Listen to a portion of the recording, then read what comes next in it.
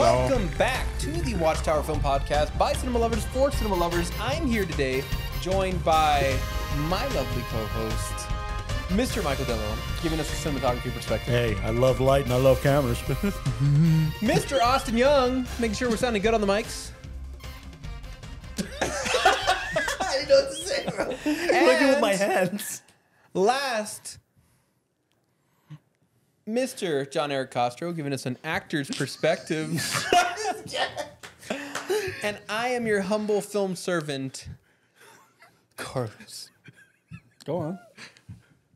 He's not that zesty. You know, Zesty? this film reminds me of a 1940s cinematic masterpiece by Johann von Schwarzenbergen. And if you don't know it, then you obviously haven't been watching TCM, right? You know, this just has a wonderful panache. Of on sway, And honestly, A Szechuan sauce, if you will. I think what let me talk, Michael. I think what this reminds me of is like a good feta. All right, dude, I that's gotta been- ask, two-parter. Feta cheese? Okay, two-parter coming from Mr. John Eric Castro. Yeah, can you shut the fuck up? Hey, yo! Shut the fuck up! Anyways, welcome back. I'm keeping that in. I don't care. That's a little fun. Welcome back. Did I ruin the Carlos, Welcome back. That was a Michael. great intro. Yeah. Intros have been had. Welcome back. Welcome If you're back. joining us for the first time, you don't know any of us. We were improperly introduced. I love that. If this is your first time, you don't know who the fuck You we just are. randomly clicked. Thank you for randomly clicking. Speaking of which, You since should you're already subscribe. here, please subscribe to the podcast. Hit the little bell now. Hit the little bell. You'll know when we're Dingle. Barry. ling-a-ling. Am I right? Is that copywritten? Yeah, Dr. Dre probably has a thing on the ring. wanna get- Ding dong. For all the Ring, people ding, who ding, didn't ding, know dong. who we are. We just got copyrighted stricken. Yeah. Welcome back. Even if I sing it. I don't know. Properly introducing my fellow co-host, Mr. John Eric Castro, giving us an acting perspective. And my opinion on this masterpiece. Masterpiece. He calls it a masterpiece. After the second try, yeah. Oh, that's a curious statement. We'll revisit that. Mr. Michael Lala offering a cinematography perspective. Hi, Mom. Thanks for finally tuning in. You know, she's probably not going to see that. What? She's probably only going to see the highlights. We lost Stan long You ago. know what? It's so Yeah, no. funny because every time like I come to do this, I'm always like, oh, I'm going to do an episode on this movie. And she's like, oh, man, I really want to watch that movie. And then I'm like, and then you're going to check out the podcast, right? And she's like, I really want to watch the movie. God. Mr. Austin Young offering an editing, producing perspective. You know what to do with your hands? You're just- Bada bing, bada Howdy. boom. Hey, Mr. fun Worldwide fact in the about room. that film. Oh, Sandra likes Talladega Nights over Dodgeball. What? Yeah. Ooh. They were both on cable the other night, and I was like, we're eating dinner, and I was like, let's watch Dodgeball, you know? She's like, And then she's like, oh, Talladega Nights. I was like, you like Talladega Nights? She's like, yeah, it's funnier than Dodgeball. It is, man. You know what my favorite line from Talladega Nights is? It is. It is probably like the stupidest line in the movie, or like not stupidest, but the most forgetful line. It's like the montage at the beginning, and his wife is like, "Hey driver, drive these," and it cuts from him. He's like, "Dear God, please be 18." I don't know why, but I love that line. Another fun fact about that movie, too, is you know when he's running around outside naked, thinking he's on fire? That actually did happen in NASCAR. Really? Yeah, it's called like an invisible flame where... Oh yeah, no, it's an alcohol flame, right? That, it's burning you, but you can't see the flame on them. Yeah. so it was a real thing, I guess. Wow. Yeah. Real things are very nice to Anyways. made fun of. To be made fun of. I'm your humble co-host, Mr. Film servant. Oh, I'm sorry. Mr. Did I bang the mic? As in the first person. You Mr. bang what? I hit A.K.A. the mic. Yeah, you did. No, but you're our humble film servant. I am your humble film servant, Carlos M. de la Torre. Why are you saying it all quiet and See, I don't sad? Google film shit. I text this guy. Oh, I substantially Google shit, which is why I'm You here Google today. Mr. Austin? You're tuning into the WatchTower Film Podcast, not to be confused with any Jehovah's Witness things at all in the slightest. yeah, exactly. In fact, if you're a Jehovah's Witness, turn this off now. This is going to get wicked. No, I Go. was No, don't. I was gonna say more words. No, we're gonna cut you- you off right there. No, yeah. I need. You know what? In I fact, genuinely mean that. This is this. in fact, I just muted your mic, so don't say any words. I mean, that's kind of like pushing away that type of audience. If they want to see this, Yeah, the Amish let want to see them. this, go ahead. It's. What? I mean, Put I it can't on. hear Well, you. it's just a courtesy. It's not a Jehovah Witness podcast. I have an opinion. So you're the only one with the live mic right now. How you doing today? Now we lost ours. Welcome back. Everybody has a live Welcome mic back again. So we're Oh, here. did you already intro Austin? I did. Are you paying? We're here to talk about 2010s. David Fincher's. We're actually Social here Network. in continuation of our previous Oscar winners. Whoa! And this was Mr. Austin Young's pick, specifically because it won a Best Editing Oscar. We're talking about 2010's David Fincher's, and I'm going to say it. Although he didn't co-direct, he wrote the screenplay, which Aaron Sorkin. breathes maybe even more than the directing to an extent in this particular film. Aaron Sorkin and David Fincher's The Social Network. We're talking about The Social Network today. You're right there, buddy? My bad, dude. I was like, I'll give it up. for those Yeah, guys. man. Don't hit film in the face just because, you know. Jeez. That's how this film felt me. This film was nominated for 8 Oscars to be, I think I can name them all. Best Actor for Jesse Eisenberg. Absolutely. Best Adapted Screenplay for Aaron Sorkin. Best Directing for David Fincher. Best Sound Mixing. I don't remember if that year was combined still, sound mixing and sound editing, or maybe it was separate still then. Best Sound Mixing. Best Cinematography. And I don't know who DP'd this film. Jeff Cronenworth. Jeff Cronenberg? Worth. Cronenworth. Who's the other guy? No one. He said, like, you Best know it. Picture. Best Original Score for Atticus Ross and Trent Reznor. Trent Reznor, which are Nolan's guys now, by the way. And still David Fincher's. He said they're still around, but they were like music producers, man. They have a really interesting story. Those dudes. I got 7. What's the 8th? Best. Give us a hint. Original. No, because it was adapted, and I already named it. Picture, mixing, actor, DP, directing, score, adapted, and editing. Okay. I guess I hadn't named editing in my Yeah, in your list, you didn't name it. list yet. Who edited the film? Is it Fincher's guy? Angus Wally and Kirk Baxter. 2 dudes. Dude. It's a devil's Hey. 3-way in the editing world, if you ask me. men. I wonder if there's ever been genuinely a male-female team There probably has. to be nominated for an Oscar. I mean, Well, I'm sure, nominated, yeah. There probably has. Yeah, for editing. Well, I don't Yeah. know. You like to wear the wig on the editing bay sometimes. So. That's true. That might count, except I haven't been nominated for an Oscar. So here we are. We're talking about The Social Network, and this film just, Wow. wow. This film has sat in my top 10 for a long time.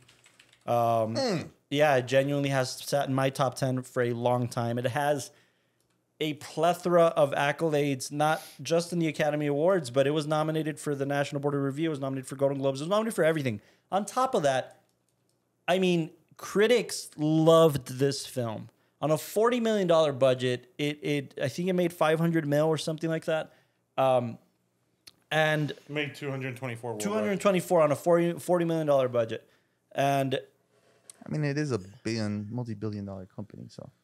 well, I mean, it's the most popular thing on earth, right? Exactly. Especially in that time.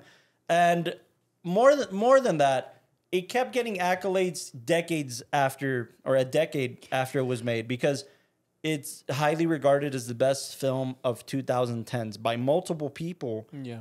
I mean, the Rolling Stone, IndieWire, Metacritic, everybody rated this the best film of 2010 itself and the best film of the 2010s era of a decade. I just remember. Including Mr. Quentin Tarantino himself. Really? Said this is the best film of the 2010s by Quentin. far. And Aaron Sorkin, this is his quote, and Aaron Sorkin is the best living dialogist active right now. Yeah, for sure the dialogue and the Man, sharp. My favorite screenwriter, actually. Sharp. When it comes to dialogue especially, but this man... Awesome film. I'm excited to talk about it, and it's not even my pick. It's Austin's pick, so I want to ask, Austin, why? Oh, wait. What? Do we also want to talk about what's up for editing this year? We sure do, but before we do, I want to know why. Hi, I'm Austin, and I'm 2 weeks sober. 2 weeks. Congratulations. Thank you.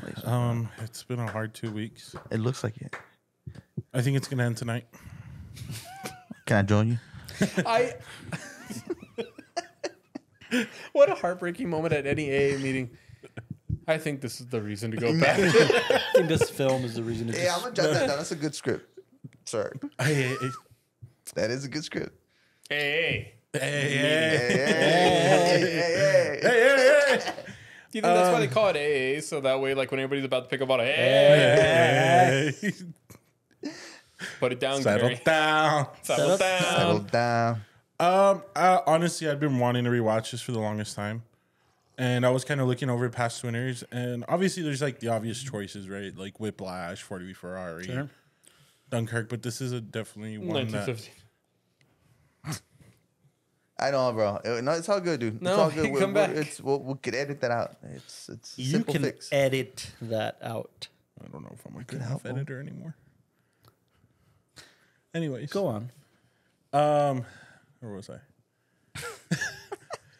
It's a very unorthodox way of editing where you manipulate timelines, and it can be done in a very good way Or in a bad way. or in a really bad way, and this does it almost perfectly. Yeah. Which is the reason why I think like Killer's is gonna win this year. Manipulate timelines. Say that and talk about that a little bit in layman's terms. In a way to tell, I want to say this is like 4 or 5 different stories going on at once, and the audience not losing sight of what's going on. And like everybody follows what's going on, still And with the nobody pacing. really changes. Yeah. Which is insane, like to be able to keep up with that. What do you mean changes? Appearances throughout time, like it's Oh, I see. yeah. Which is usually the Yeah, hardest part. yeah. It'll indicate where you are in time. Yeah, right? exactly. Yeah. Yeah. So that's kind of why Very I cool. picked this one. Love it. I think also it's really interesting because your favorite director, Christopher Nolan, maker of Oppenheimer, not the actual guy, but like the movie.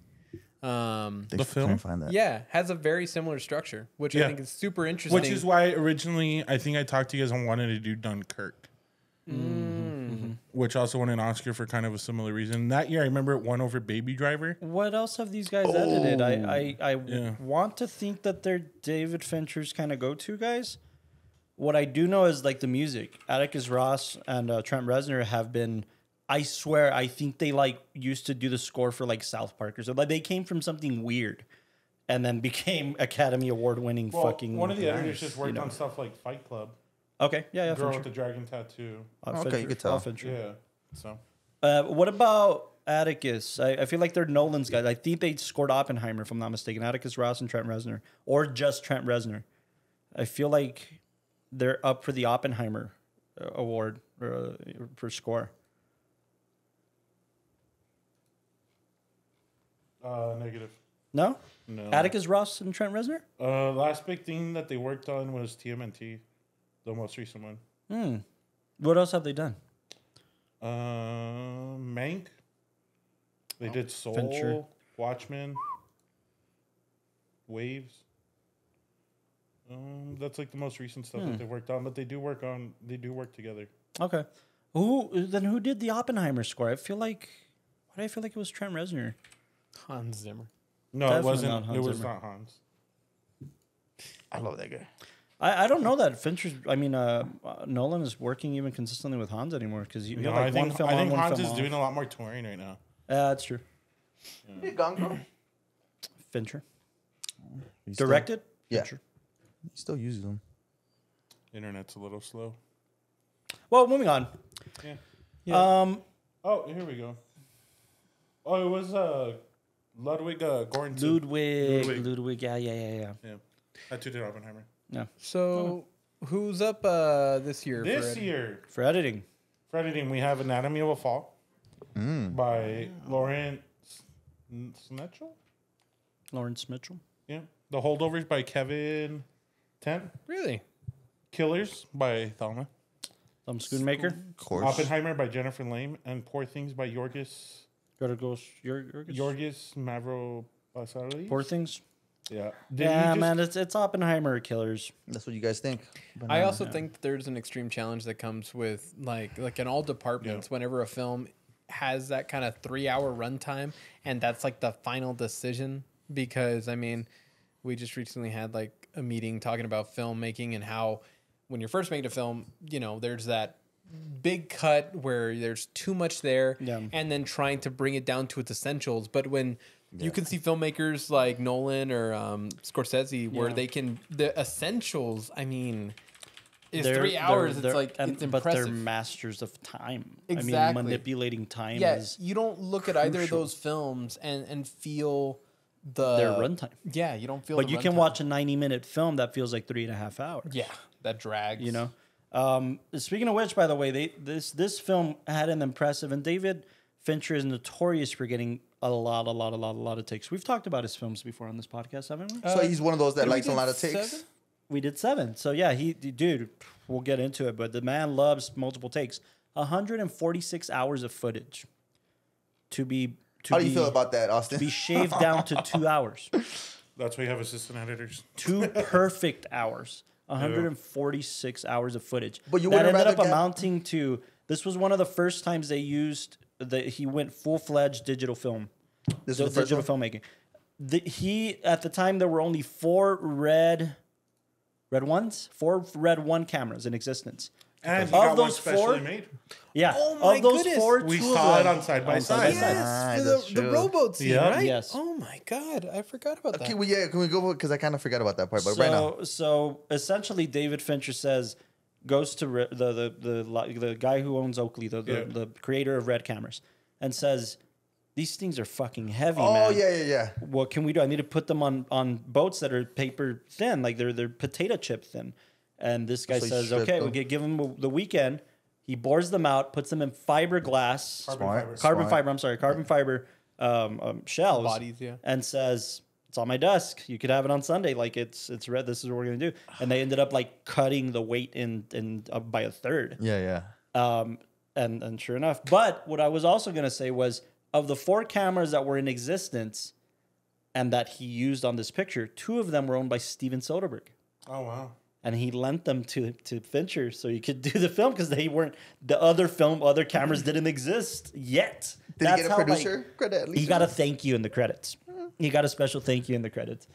But yeah, it's I mean, what an interesting kind of mix, right? Because we're talking about the Social Network, something that revolutionized the world, and how groundbreaking that was, and very much like we saw in Side by Side, the technology was going to change dramatically after points like these, seeing where digital could finally compete, you know? And I think this is why this film is so revolutionary. We're going to talk about a revolutionary topic, a very now topic. We're going to talk about something that's universal that everybody knows about, quite literally. We're going to use the most advanced forms of filmmaking for it, and you're not going to feel it, but we will. And we're going to revolutionize storytelling as a whole, because this film is everything. This film is a courtroom drama. This film is a drama. This film, it has comedic elements to it. This film is a performance piece. This film is a masterclass on directing, on editing, on screenwriting. I mean, this film is everything. And as an example of kind of even just pushing the medium forward of filmmaking, this film had more special effects shots than Godzilla in the same year. Really? 1,000 special effects shots versus 960 that Godzilla had. Yes, and that's a technicality, right? Yeah, I was about to say. It's Elaborate. sewing the fucking head of Armie Hammer on a model, as opposed to doing split screen shooting and split screen editing. It's literally like he hired Armie Hammer to play both characters, and then he hired a model, Josh Pence, who he was a Ralph Lauren model or something like that, right?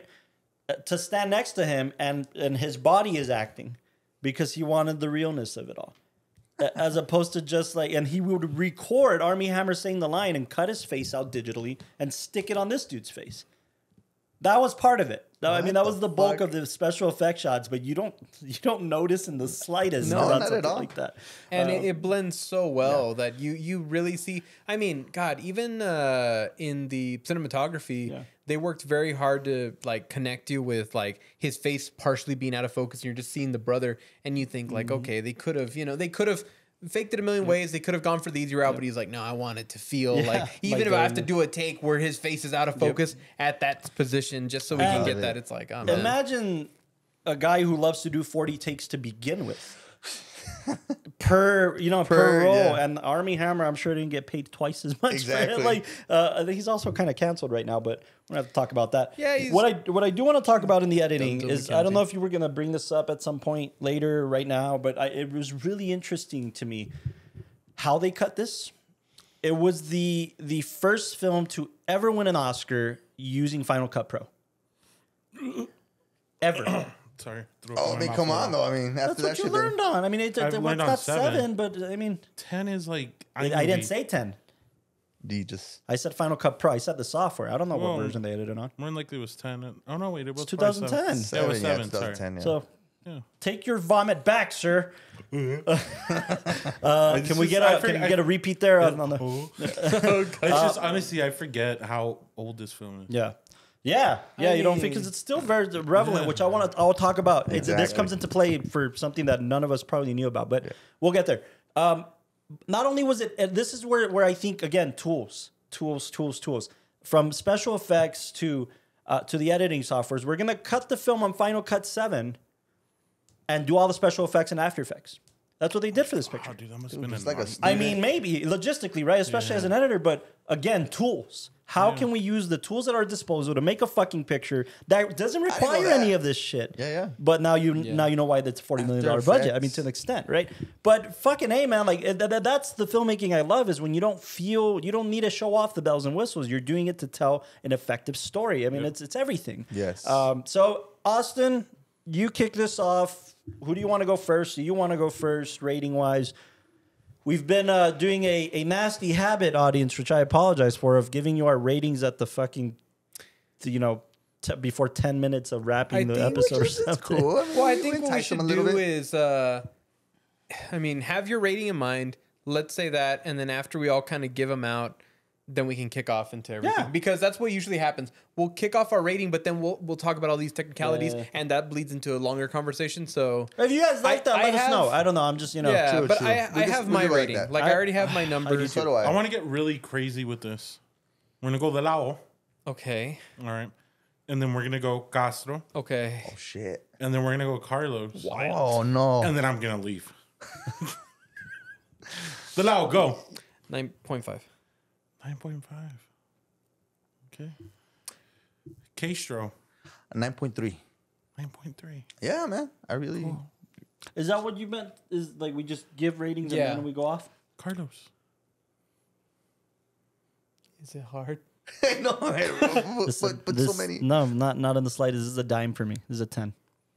Do you This have a is a dime 10 on for you? me. I don't have a dime on me. This is only like maybe your second or third dime? No, he's had a couple. Nah, put it in my fifth or something like that. Yeah, this Yeah, is a no. 10 for me. I got my receipts, guys. So I got my reasonings No, here. but I'm just saying, like, you like La La Land, you like, He likes film. Dude, this film might as In the well Mood be a for fucking Love, musical with how good the Austin. dialogue is fucking written, Austin. man. How yeah, that's musical the this first thing I dialogue. noticed, for sure.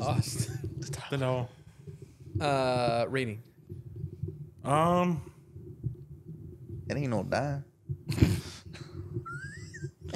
Are you going to apologize to the people? I didn't say that. He said that. You're over Oh, is here that loud? I'm fondling sorry. the mic. Dude, I'm having a hard time with my mic today. I feel like it's Let's just being pause. weird. All right, my rating. There we go. Are you done? So I can unmute you? Jeez, yes, I'm done. I feel bad for the audio listeners, don't.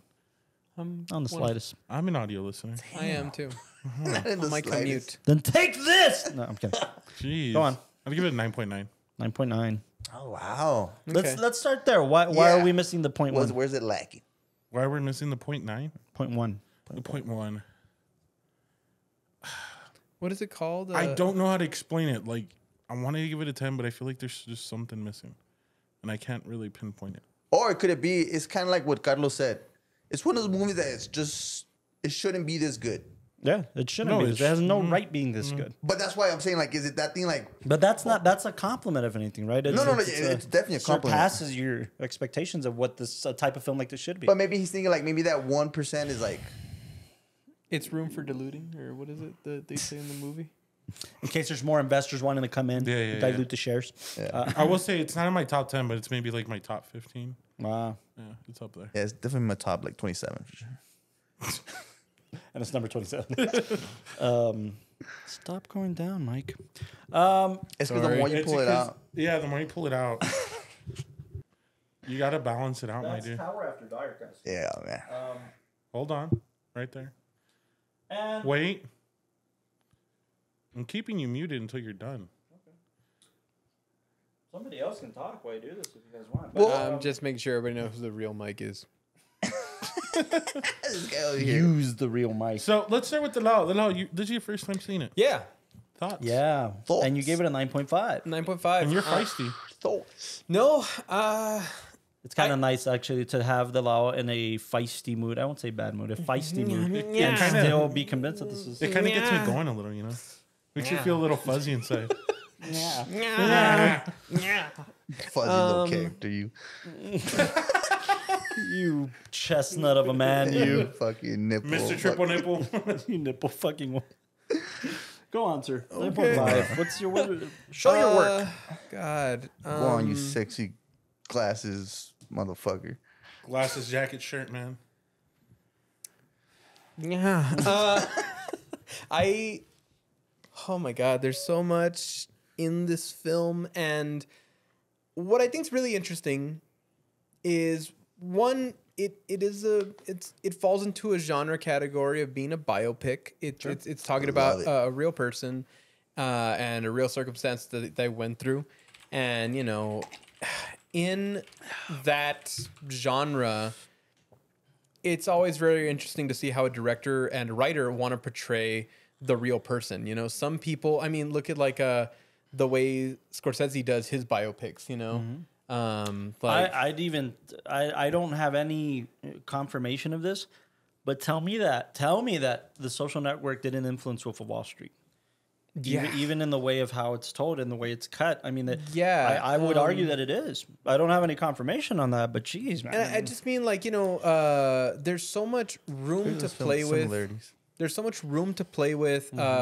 You want to do justice to the real story. Like, I mean, you know, we've heard of people seeing biopics or seen things made on them, and then they get super upset and they're like, "Oh, that's not real. This didn't happen." And all This that was one of them, by the way. Yeah, and that's such an interesting kind of field to play in, because you know you're not just writing a fun story, you're talking about somebody's life. I mean, that's kind of one of the reasons why Citizen Kane, we talked about, like, it was shot down by everybody because it was referencing a very real person. I'm glad you touched on that. I just want to stay in that comment for a touch, because this statement's going to create a lot of controversy in this room. And I'm curious because I forget who it was, Austin. I don't know if you can look it up, but I think it was IndieWire. Maybe it was Rolling Stone. Somebody, maybe it was even in the New York Times. High publication. A respected film critic was like, The Social Network is the Citizen Kane of the meta era. I mean, Think about that for a second. That's a strong statement, but I kind of back it, man. I kind of back how Citizen Kane. We talked about it on this podcast. Go back to see that episode. That Citizen Kane is about everything, right? Citizen Kane is not just a courtroom drama. It's not just a biopic in a sense. It's not just a character piece, but it's fucking everything. The directing is revolutionary. The writing is revolutionary. The performances are revolutionary. I mean, this is that for the new era of cinema. It was a blog post that the LA Times picked up. The LA Times. The Citizen Kane, and I'm paraphrasing, and I know I'm not getting the word right, but it's the Citizen Kane of the digital era or something like that. Bold, very, very true statement, I think. Yeah. That's tough, man. That kind of film only comes around probably once every decade. Most people have The Social Network in their top 10s list, period. For some reason, right now, it's sitting on people's top 10s of the 2010s with, like, Moonlight which won an Academy Award for Best Picture. Mad Max Fury Road, which revolutionary on technical fronts, on story fronts. Overrated, I feel, but nonetheless, it's sitting high up in these top 10s lists. It's in the 1,001 films you should watch before you die. It's in every list. It's in every, especially contemporary list. But it also, at the same time, isn't in AFI's top 100. It's not in the Sight and Sound poll, you know? So this is why I want to talk about kind of those things. Does it belong on such prestigious lists? You guys know it already belongs. It's number 9 of my top 10 currently. Oh, man. You think it's still too early? Maybe. It's a sit with it and see what happens. Maybe. kind of It's film. been 14 years. 14 years to sit with it, and it still feels more relevant than ever. Oh yeah, that's You know? that's the main thing. That And I think with me, I have a question for you, sure. for all of you. What's the arc for you here? What's this film about? Oh, man. Sure, there are multiple storylines and multiple timelines. What's this film about? What's this film about, Castro? You know what? I'm gonna go on a wild fucking. I kind of compared it to the Breaking Bad Walter White story where he wants to prove that he's worth more than that. I guess. Okay, that's the arc for you. Yeah, I guess the arc is. So do you? Okay. So then, in that scenario, do you? And by he you mean Mark. Mark Zuckerberg? Yeah. In that scenario, he's the hero in the picture. No, he came across as an asshole, screwed everybody up, screwed everybody over. Because Walter White, by definition, too, right, is an anti-hero. Right. Is Mark Zuckerberg an anti-hero? That's what I'm thinking. That's interesting. It's an Yeah. interesting question to pose. Should we all turn our phones off or put them in another room? Oh yeah, right. Our Facebook accounts are going to be deactivated. Instagrams, Facebook. Yeah. I'm just saying, should we put them in another room? I mean, this is also going to go on our YouTube. What? He's not going to open up and be like, hey. Well, we don't put it on. Oh, we probably can't share this episode on Facebook now. What's this film about? Facebook. Next question. You know, I think at the end of the day, and the last shot is so amazing. That's what I was gonna bring up. The whole notion of it. This guy wasn't like trying to be a god. He wasn't trying to be the world's best anything. He's this kid who got his heart broken by a girl, and he just wants to get over that, you know. And it's so.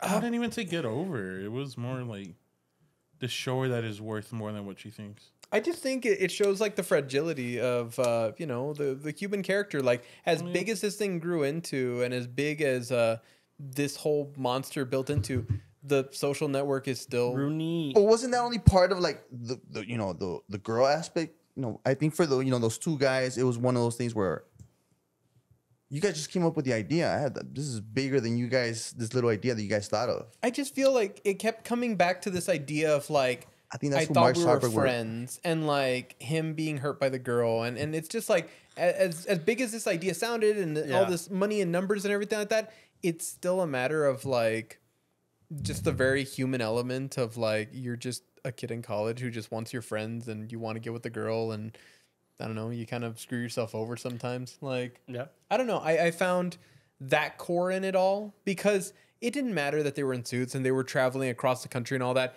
It was like, wait a minute, you're my friend. Why aren't you backing me up? And it like, you know, it's like, oh, sorry. Like this guy told me that I could go farther with him. It's like, okay, but dude, like I'm your best friend. I'm your only friend. And then like, even with that girl, it's kind of like, oh, yeah, I made this big thing now. So, you know, like you probably feel bad for like leaving me or like He tries to instant, yeah. And then she's like, oh, well, have fun with your video game. And then at the very end, he's just like friend request. And then it's like refresh, And like even him, he made this whole social network that's now a world dominating force. Yeah. All just so he can try to get back, you know. I feel like it was pushing that, but I didn't really get that. I mean, obviously the ending is obviously on the nose on that, but I didn't really get that. Here's my 10 cents on it. Yeah.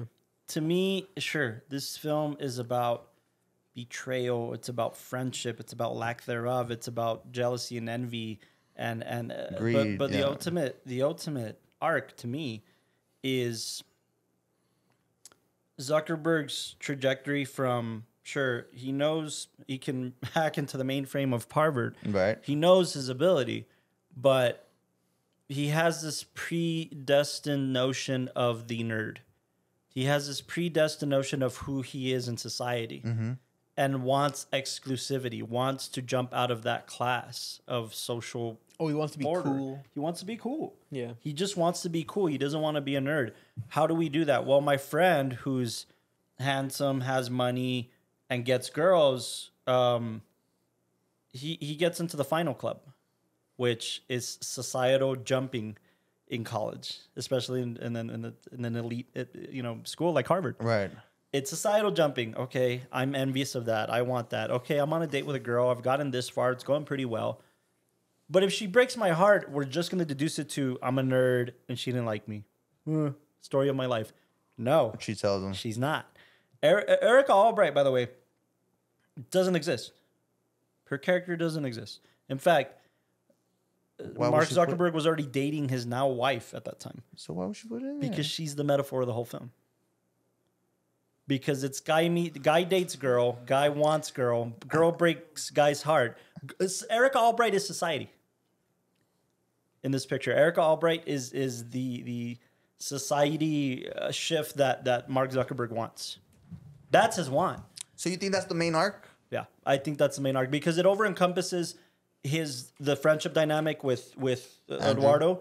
It over encompasses why he's so attracted to Sean Parker, because Sean Parker is Cool. good with women. He's cool. He's suave. He's a millionaire. You know, he made something cool that society thought at least was cool for a little while. You know, it's all to impress Erica. And what is Erica? Erica is society. The nerd can be cool. I think that's the arc. I think that's the full arc, which is why that shot at the end is the best thing Even in the world. whole visual message of she's on Facebook, but even her face isn't like shown. Like she's still looking away from like the camera in her profile picture. Like he can't even have that tangible. But at the same time, his creation superseded her desire to not want anything to do with him. She's still on his site. And whereas some cool suave dude will be like, that's right, she's on my fucking website. She uses Facebook. It's my site. He just wants to be her friend. He just wants... And he has to... So the he acceptance. can't even get that, you know? He can't even get that satisfaction. So why screw over the friend? Because Sean? Because he would lose the cool factor if he didn't. He would lose the coolness. So he's an asshole. Yes, but that last shot humanizes him. Nah. It humanizes him to a core. Yeah. It just means that, you fucked up your friend just for your girl? Again, the representation of society. It's bigger than that. I fucked my friend over because I didn't want to lose this feeling of cool. Power. This feeling, I don't even think it was power. I think it was just the feeling of cool, the feeling of my site's cool. This guy is making it cool. He's convincing me that it's making it cool. And he's making moves that continuously keeps Facebook cool, where like that scene where Eduardo flies in covered in rain and walks in and says, well, yeah, I've been riding subways for 11 hours a day trying to get, he's like, oh yeah, I know all about that. You got some tuxedo company. You got this, you got that. I got a $500,000 hedge fund to invest in our thing because it's cool.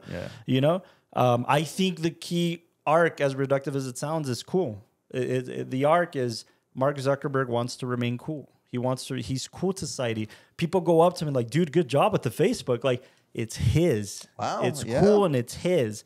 It's the nerd making good, because Bill Gates is a billionaire, but he ain't cool. That's who nerds look up to in that realm, right? And coding and computers is Bill Gates. Bill Gates ain't cool. Yeah.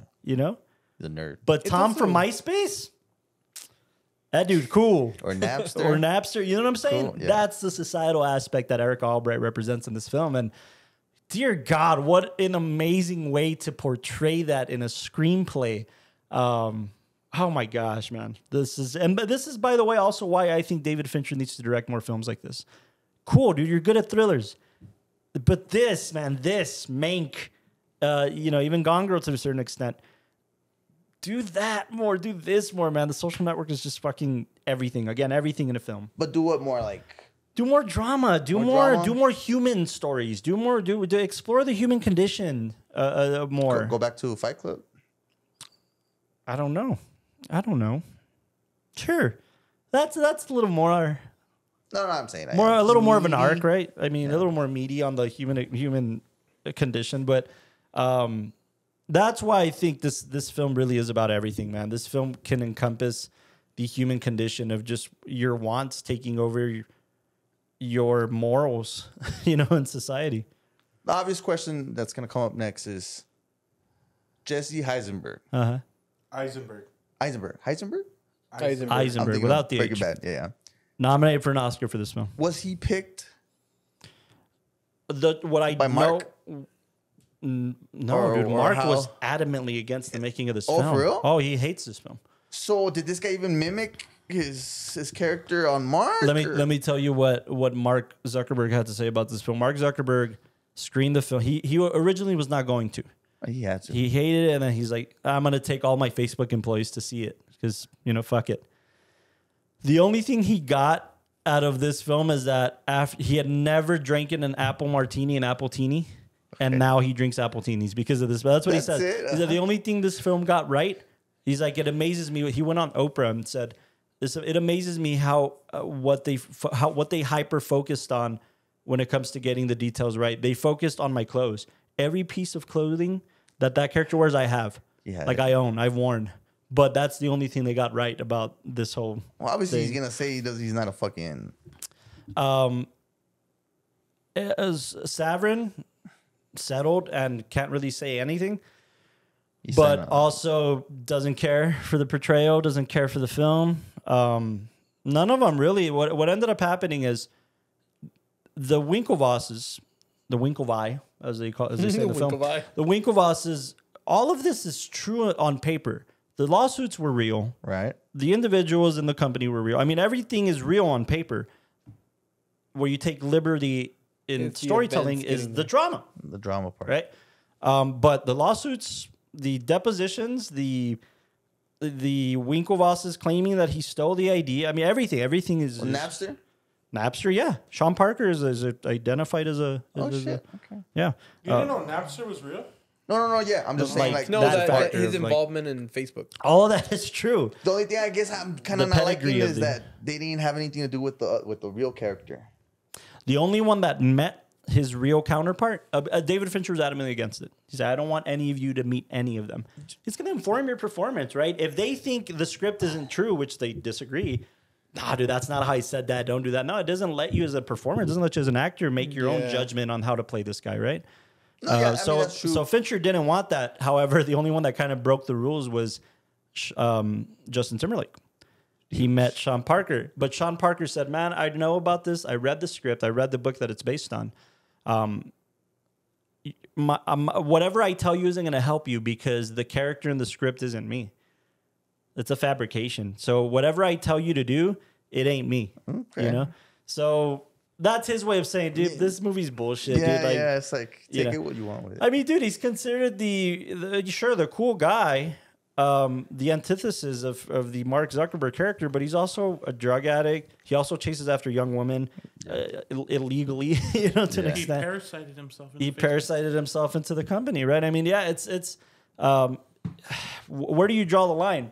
Another thing to consider about this film, I've never heard of this happening before. And if it does, please tell me. I've never heard of this happening before. When they wrote the script, this film, essentially the writer had been something. The writer of the novel. It's based on a novel called The Accidental Millionaires. And Wow. Yeah. What year? I think okay, this is the weird part. This is where it's kind of weird.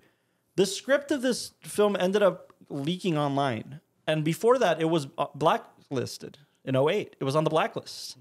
So they wanted to make this picture for a couple years at least. The weird trajectory of things was, I forget if it was Savrin or the Winklevosses went to the writer, Ben, whatever, and said, hey, man, we got some info for you. We think you should write something about this because it's like a cool story. Like they stole this idea from us, da, da, da, da. And he liked this. This is a pretty cool idea. Da, da, da. And then somehow 14 pages of the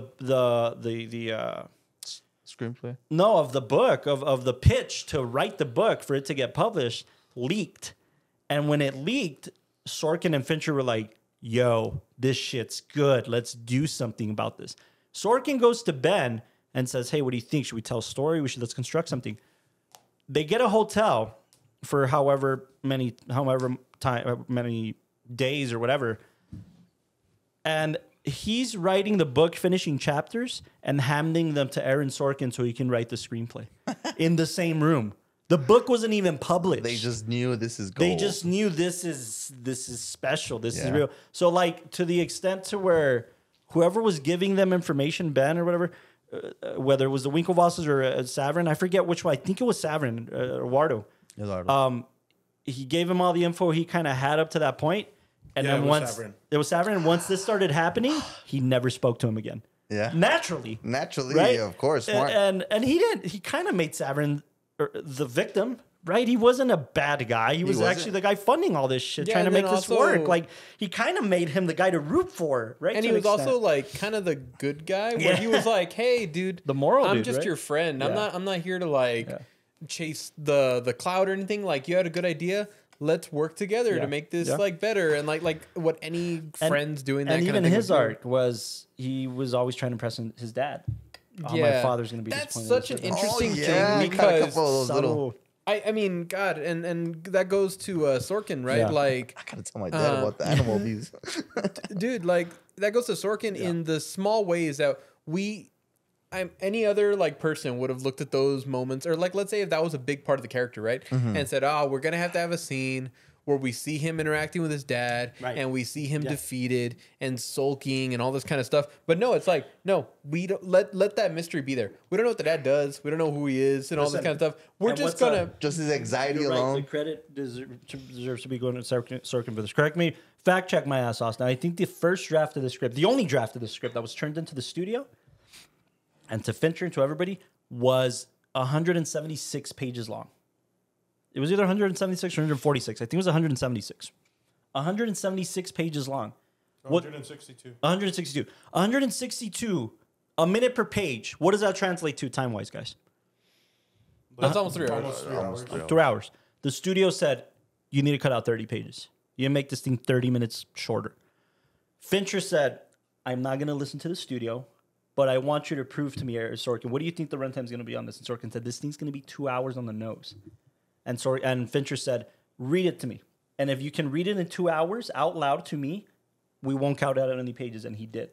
Nice. Because the dialogue is this huge, but timing, pacing of the dialogue is fucking everything, right? Perfect. But they got away with it to an extent. Why do you think there's dialogue in the open intro of the studio? And was it a Columbia? I think it's Columbia, right? Yeah. The Columbia logo, you're already hearing the dialogue. Yeah. That's how you get away with making it, right from the start. Right from the start. Let's utilize all of our time from the get-go. And that's why, like, I was a little worried, because this was the first time watching it. When we were starting, we're like, shuffling, trying to get ready. There's a key piece of dialogue where he says, the people in China, there's so much of a population who get 1600s on their SATs. And she's enthralled. She's interested in everything he's saying. She's in, man, until she isn't. So like, even those 2 lines where the Columbia logo is up are super important to the trajectory of the relationship and the breakup here. That's going to be our MacGuffin for the whole story. Like, it's so cool, man. It's so fucking cool. So yeah, Aaron Sorkin gets, he got an Oscar. So he gets everything. Gets every credit for this film, I think, man. But at the same time, if you don't have a seasoned director like David Fincher, what are you going to do? No, yeah. Fun fact, Sorkin directed The Last Shot. Really? He just wanted to? He was No, he didn't want to. In fact, what happened was David Fincher said, all right, guys, I'm done. And left the set. And he did it so that the crew could come to Sorkin and be like, he's really not coming back. Like, how do we shoot this? And he kind of forced them into directing. Really? Yeah. Why? Forced him into directing because Sorkin is now a director. In case you didn't know, he directed Molly's Game. He directed The Trial of Chicago 7. He's a good director, man. And he always kind of wanted to jump that wall. He wanted to become a director. And I think Fincher was like, dude, just Finish it. Was it the one where he absent? The refresh. Yeah. Fun little fact. I think because the episode for It's Always Sunny, my bad. It's called the Social Network episode. Oh, And okay. at the end, they're trying to get a hold of, be friends with some guy, and he's like, "All right, click refresh, click refresh." So it just made you laugh thinking Yeah, of yeah, it. just like refresh. Like that's the whole thing. But yeah, man. Sorkin had a little more. I don't know any writer really, to be honest with you, that is that hands on. Anyways, like that's on set, and still most directors don't want the writers on the set anymore because then they almost subtly start directing the picture, right? Like, well, that's not how I wrote it, or that's not how I did this. Who's the one that they do have on set? What do you mean? The one that keep the whole. Like a script supervisor. Yeah. That's not the same thing. No, definitely. the script Oh, I'm not. supervisor. Obviously not the same thing, but they won't do that. What do you mean? They wouldn't want to be the script supervisor. No, because they're two separate things. The script supervisor is more looking out for continuity. It's more looking Continuity. out for literally if the actor saying the lines as written is literally looking out for that. And the type of writer thing. wouldn't want to be there to do I don't that. think that's more of a technical thing for editing, more than it is a creative choice for how he should deliver the lines. And then these guys that are type gonna of be thing. annoying the shit. Yeah, that's true. Yeah, That's true. yeah. That's true. So, yeah, man, I can't say enough good things about Aaron Sorkin on this, and Absolutely. again, even Fincher, man. Like, I always wondered why we're gonna intercut at the beginning. Oh man, it's so good. It's so good. Fincher too. What do you guys put Fincher on you guys' list? He's on my. He's. I think he crawled up to like 2. No, he's high up there. He's high up there. He's probably in my top 10 current.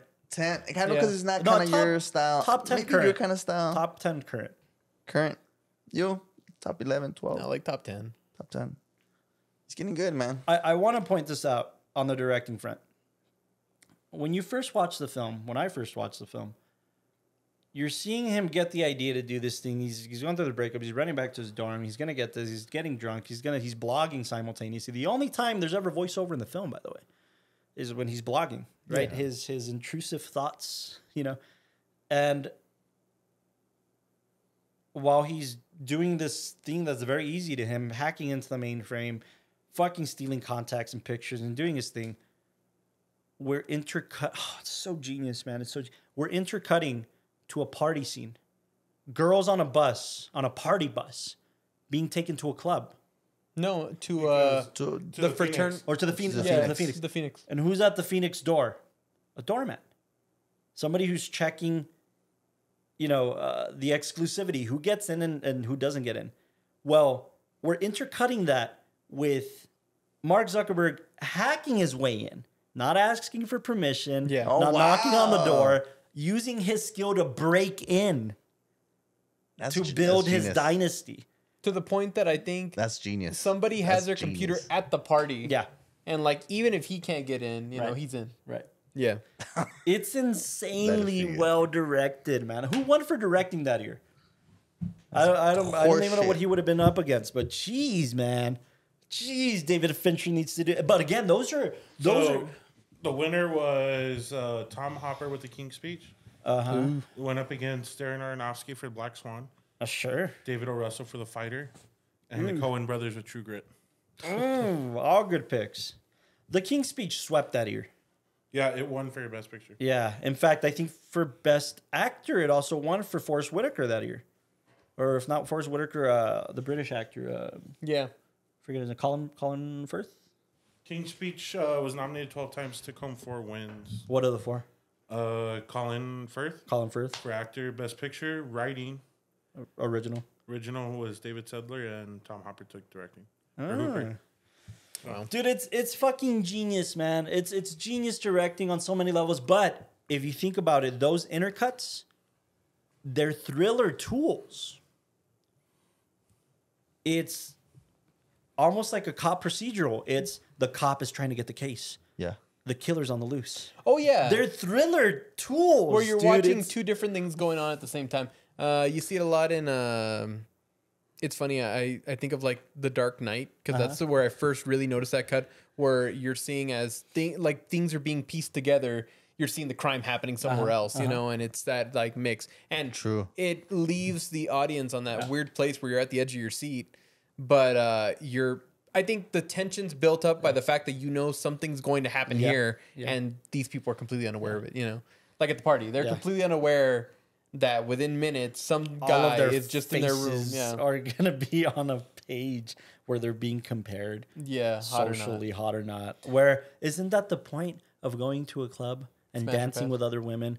Hot or not, smash or pass, Yeah, pick or yeah. pass. It's the same societal shit, but because it's online and it's not It's with your stinky. consent or it's weird, right? It's a weird kind of territory, but And it's crazy that it was man. still in its infancy. This Yeah. social media stuff. yeah, MySpace, Everything right? was in MySpace, its Hell, infancy. 14 I years mean, later.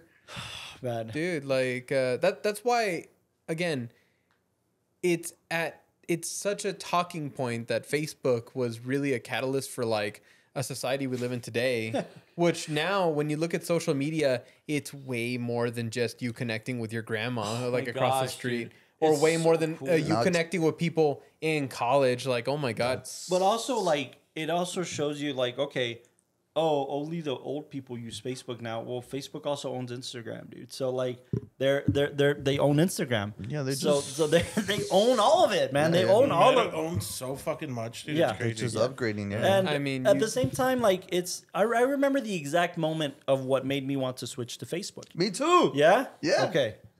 I'll tell you mine if you tell me yours. I'll tell you. Are we all saying the day that we signed? Yeah, up? if you guys It know, was weird. I Yeah, mine was just remember. weird. I It didn't was have a just click, weird. but I remember. mine was a very similar societal reason. I was on MySpace because that was the thing to have, right? And then a girl I thought was cute said, Facebook me. And I was like, Kind of Oh the same my thing. God. fuck is that? I swear that's Yeah, yeah, exactly what yeah. happened to Were me. you Yeah, like yeah. here in the classroom? I was like at a church event, right? Here at church? Yeah, I was like, Facebook. She's like, Facebook me. And I knew, like, but I always thought that was like That's not this it. other, I I've don't heard of know, it. like a college thing or like a thing. I was probably like 16 or Yeah, something. I've heard of it. Yeah. And I hadn't heard of it, but I was like, Facebook me. Oh, okay, I guess I gotta get a Facebook. And I thought, oh, it's gonna be the other one. You know, I'm on MySpace right now, and this is where it's at. Yeah. It's gonna be the other one. And then fucking, I can't remember the last time I used my MySpace. But that's what happened to me. It was a girl, man. It was a girl telling me, like, hey, Facebook me. No, with me, it was Yeah. at a pool party, and there was these two girls on the truck, and then Yeah. they took a photo and like, hey, send it through me to MySpace. I was like, no, Facebook is a lot better because it's more privacy. And I was like, Facebook? It's like, yeah. And they got my phone and they downloaded it. I was like, okay, this is Facebook. And that's how I learned, like, Facebook. Because I was still in the MySpace thing. Man, I was a sophomore in high school. We had the. Do you remember how they would bring us the laptops in the carts? yeah, the cows. Yeah. Oh my god. Oh my gosh. I haven't heard that in forever. Forgot about the cow. You just unlocked the memory. dear. Oh my I god. can't believe you guys were Oh just my like. God. Take a second. Hold on. God. Jesus. I know. I love how that just like whoosh. I'm like, Yeah. oh my god. And now Anyway. kids just get a MacBook. And Yeah. yeah, I think it was like the same thing. A girl was like, "Oh, you're not on Facebook. Get on Facebook." And I was like, "Okay." And then got on the laptop there in class and made I a was Facebook. such Isn't that the arc of the whole picture? Yeah. That's the arc of the whole picture. Yeah. yeah. Dude wants the Oh. girl. And what a That's true. That is true. again that whole concept of social media being like it's not an everybody thing, it's a cool thing. Like again, like I think everybody who I appreciate you too. Everybody really does get onto social media, Yeah. every platform because everybody else is on it, and you just want to be cool. You want to wanna, be in the heartbeat of life, right? You 'Cause- want to be in other Well, people's. at the beginning, kinda- you want the girls. And Sure. and then you're just like, all right, this is cool. yeah. I mean, yeah. You good? I'm trying to get it. Am I good? Yes. I'm all trying here to give you guys like silent signals. Just to get I'm sorry. closer. It's Like, like when you're telling all three of us at the same time, it's Well, kind I of was like looking okay, at you. one of us. I thought you were looking at me. Tell me, because one thing I really loved about this film was Yeah. there was the pacing and obviously the sharp writing. Do you think that's why it was fast paced? Because Yeah, definitely, man. They had to But squish everything it's together. a weird thing, man. but at It's the very same different from Gone Girl, which also Right. David did, which is just spaced out. Yeah. No, I think it's both. In this scenario, I think it's both. It's definitely the sharp writing, but at the same time, There's always like, it's tit for tat, man. It's getting the dialogue on this really fast paced kind Also- of. Aaron Sorkin has gone on record to say that, which blew my mind the first time I ever heard this statement. He hears dialogue as music. I like it. He hears the ups, the downs, the lifts, the throws. He hears that. And when he said that, it blew my fucking mind. And it informed my writing on like, Oh, the inflection has to be here. I mean, in my directing too, right? But writing like, oh, this has to sound like this has to sound like this has to sound like this. It's dialogue. It really is like musical in a sense. And Sorkin is notorious for saying that kind of stuff, man. Like that's how he views dialogue. So I think part of it is its writing, but also Fincher knows how to make a precise film, right? He knows how to make a good paced, a well paced. But even his newest film, which it was fine, but Killer? The Killer. It was fine. It was fine. I think but it the would have been pacing, cleaner. They just put killer. you know, drop the. Just Yeah, it's both, dude. It has to be both in this scenario. And to kind of No, the last thing. Sorkin or Fincher? Fincher. Oh, yeah. Fincher did The Killer. I think he has a deal with Netflix right now where he's doing a couple of just these fun little films. yeah, that's what Netflix is He doing. doesn't is have doing anything in development right now either. Sorkin? No, Oh, Fincher. Fincher? Fincher. Wow. The Sorkin? Sorkin right now. I think the last thing he directed was The Trial of Chicago. Being the Ricardos. Oh, that's right. That was fucking great. Being the Ricardos was a beautiful picture. With, I wanted to Javier? see it with It's so good. Nicole Kidman and Javier Bardem. Bardem. Right now he's got a TV movie that he wrote that's in production. A Few Good Men. No, that's based on his script, this courtroom drama with Tom Cruise. Which premiered Or in Broadway. Oh, so that's what it okay. But it's a TV movie. Huh. well, one thing. It's weird though, man. IMDb is defining TV movies as being streaming movies. But it was originally a Broadway play in '89 that Sorkin wrote. Yeah. And then they made it into a film with wasn't it the Tom Cruise? You Can't Handle the Truth. Yeah. I want to. You can't. Yeah, right. No Pass is listed on IMDb. The directors are Scott Ellis and Alex Rodzinski. Yeah, it's based on the play, right? And he also did The West Wing, which is huge. He did Newsroom, which is huge. West Wing. Yeah, you could tell. Sorkin came from TV, man, and the dude's Holy amazing. shit! I didn't know Sorkin wrote the Moneyball. Yeah, I cried with that one dude at the end. Sorkin has some really good. When he finally credits. has, like, he Steve turned down the Jobs. contract and he puts the girls.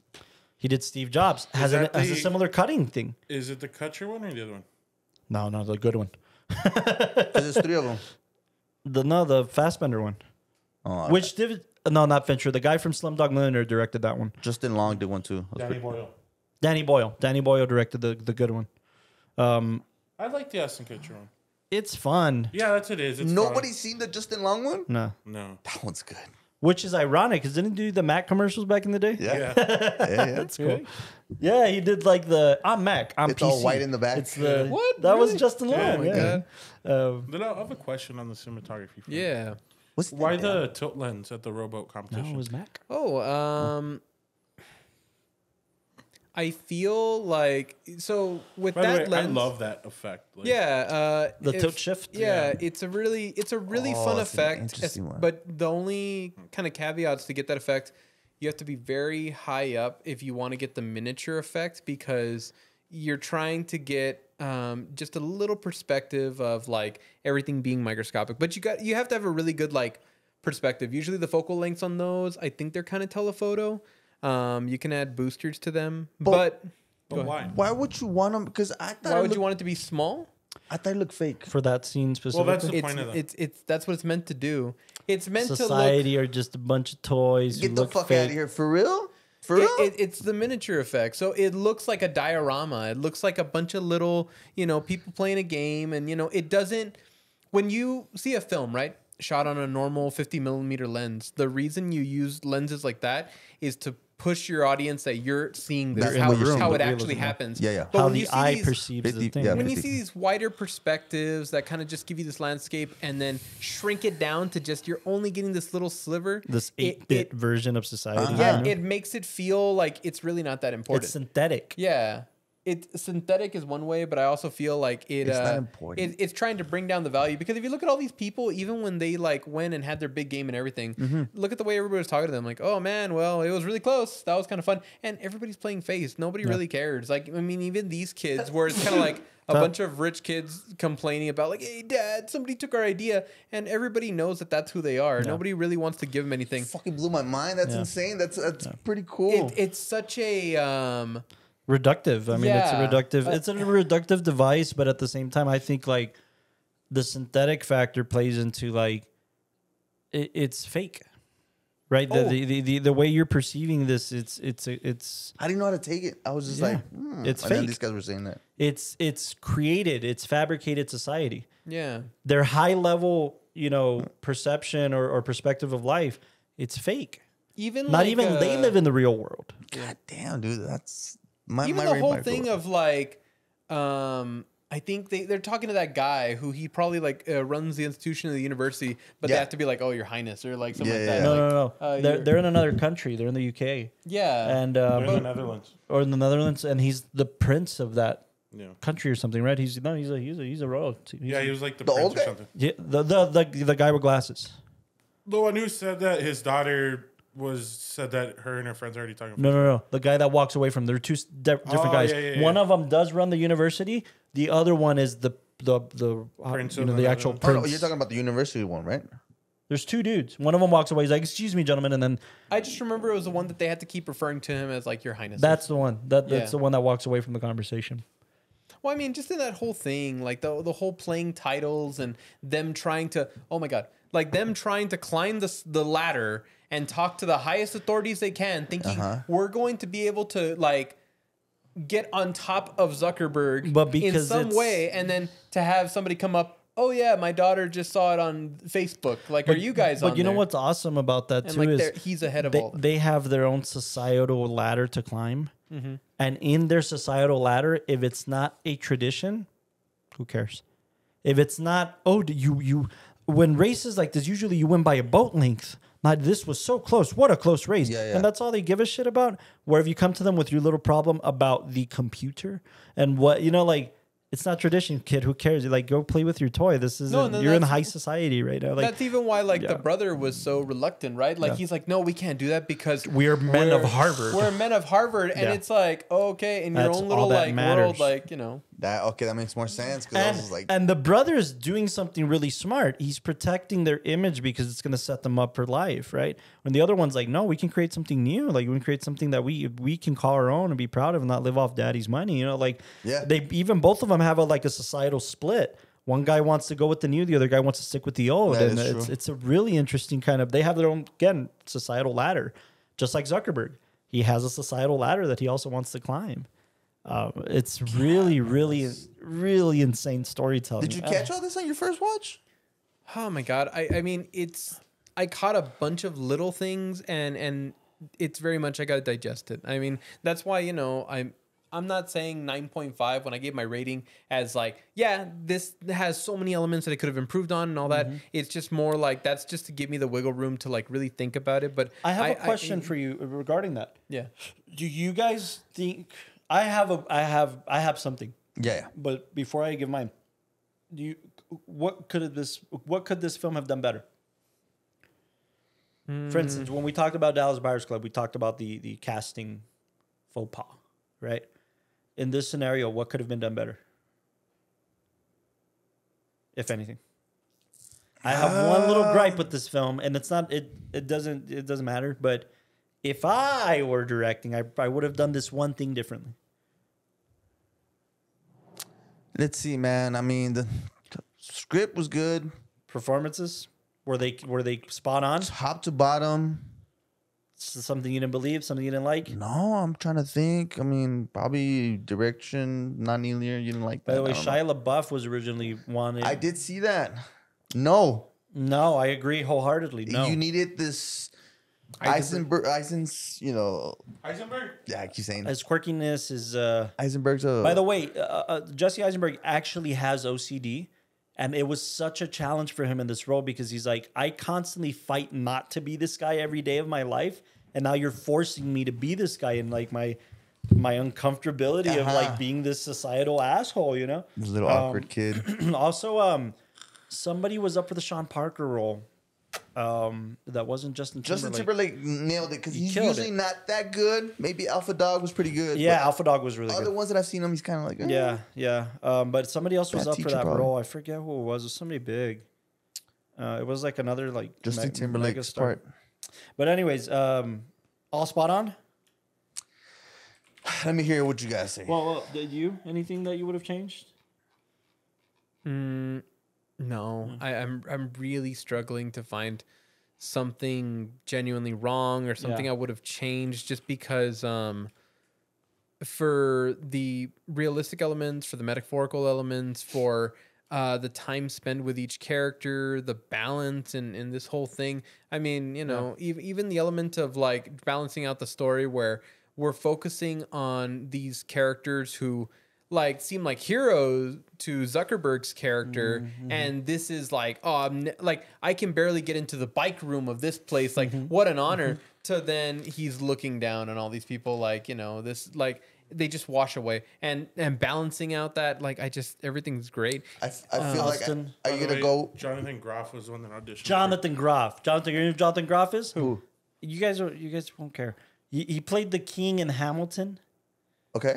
So he's a Broadway actor, musical guy, but he would have done pretty good too, man. He's a really good actor, Customer.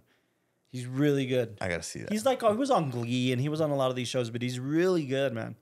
Not as gritty, I guess, as hard to think that Justin Timberlake's gritty, right? But he kind of is. Yeah. Comparatively, I think he dropped like 20 pounds, by the way, like 17 pounds or something to play that role. For this Because one? he said that he wanted to look younger. He thought it would He make him did. look I younger. mean, it's 2010, but Yeah. he did look kind of young. So who was the actor? Shia LaBeouf. No, like how they're talking about all the people who are going to Harvard. At the time. Oh, Natalie Portman. Natalie Portman went to Harvard from, I think, 2009 to 2012 or something like that. Or it was right before they shot the film.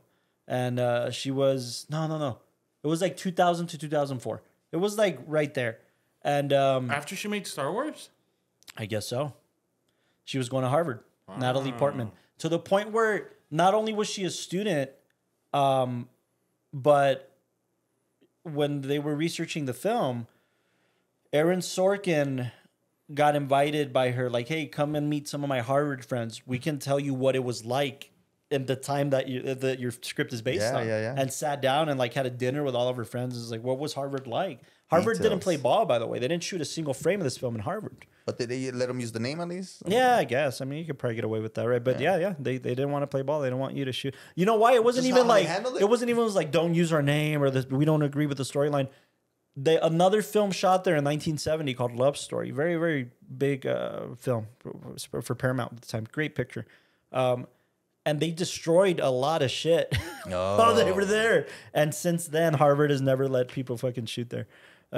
Just like this guy broke the knob and shit. Yeah. So like they didn't let him. But Too historical. so what were you gonna say? What do you think is my the question the question I posed was If it's not a perfect 10, what would make it? yeah, like if you could fix anything. I have one minor gripe with this film. Are you going like with the whole women depiction? Nah. Okay, cool. Brenda Song. Brenda Song was great in this. Exactly, she was cool. And that's not her. Who's the other one that's always in the executive office? Rashida Jones. She was good. Such a small but pivotal Strong fucking role. role. Strong role. So good, yeah. If you could fix anything. I'm trying to think too. I would have liked to have seen at least the settlement of the Winklevoss trial. Just give us that shot of this guy standing over Zuckerberg's shoulder. Because then you're giving him the satisfaction. You're telling his story a little more than you're telling Zuckerberg's. What does Zuckerberg get out of that? I think it's really good to just leave it that after we kind of feel like we're caught up to the story, that the lawsuits are going to happen from all different directions. Then it's that whole moment where, okay, then you're by yourself. What I like about that is you're taking away the power from them. They're so non-existent to this story as a whole. Like she said, like Rashida Jones's character was like, it's a speeding ticket. You're just a speeding ticket, bro. Like you were a catalyst to help us tell the story, but it's his story ultimately. You don't get the big I got the paycheck, like no. And the sad thing was for like their characters, the big punch was when Eisenberg says like, if like you could have, like if you were the real makers of Facebook, like then you should have been the ones making it, but you didn't make it. Like if you would have created fake, or what did he say? If you would have invented Facebook, what is it? What's the line? It's a really good line. Had the ability to make Facebook, you would have invented Facebook. Yeah. And by the way, this film I could like quote every fucking line while watching it. Like I will never tire of this film. I can quote every line is so good, man. Like Quote the one where he wakes up with the 50 Shades of Grey. Right from the start. Another actress that Yeah. was her first performance. I think like her first film role ever. 2010. Who would've Dakota thought? Johnson. Or like first speaking role because her dad's a famous actor. So like Yeah. she probably came out on like Miami Vice or whatever Don Johnson was doing at the time. But So what was your big... you want me to quote the line? Well, fine. Okay, my bad. You say, what does she say? She's like, you don't know my name. I should just kick your ass.